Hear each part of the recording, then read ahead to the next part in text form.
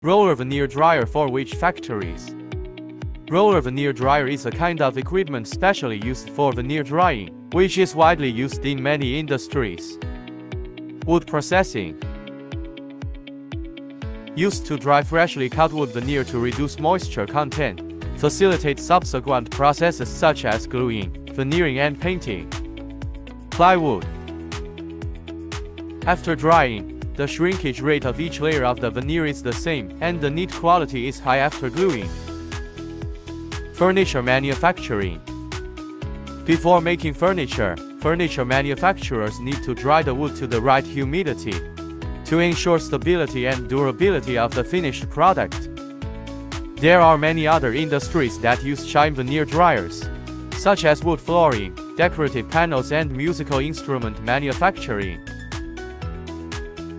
So follow Shine's channel to learn more about veneer dryers. Remember to like attention.